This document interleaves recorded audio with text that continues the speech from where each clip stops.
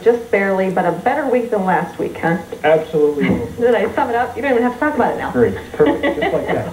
It just doesn't really sound like the Vikings, though, this year, does it? Jim McMahon, Barry Word, but the two new guys got it done today for the Vikings against the Bears. Jimmy Mack trying to get it dialed in. Chicago scored the only touchdown of the first half, though. Jim Harbaugh on the sneak. 7-3 Bears at halftime. Fourth quarter, the Vikes are driving for the winning score. McMahon to Word. Big play, 19-yard pickup before he's knocked out of bounds. And then to cap off the drive, McMahon can't believe that Cris Carter is that wide open. It's 10-7 Vikings, and that is the final. McMahon was 23 of 29. Word 94 yards on the ground. The Vikes are 1-1, and they are off next Sunday. They don't play. Detroit beat New England behind 4 Jason Hanson field goals.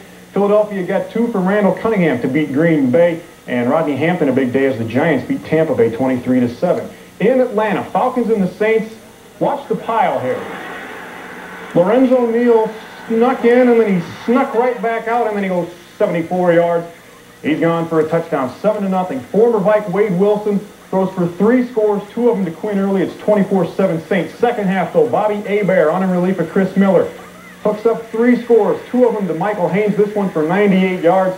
Ties the game at 31, and we check out the final. Morton Anderson kicked a game-winning field goal with a second left as Atlanta wins it by 3. Indy wins the field goal contest over Cincinnati. The Rams behind Jim Everett shut out Pittsburgh, and the Jets behind Boomer Esiason beat Miami 24-14. In Washington, D.C., Mark Rippon, who tore up Dallas last Monday, tears up his knee today. Watch his right leg.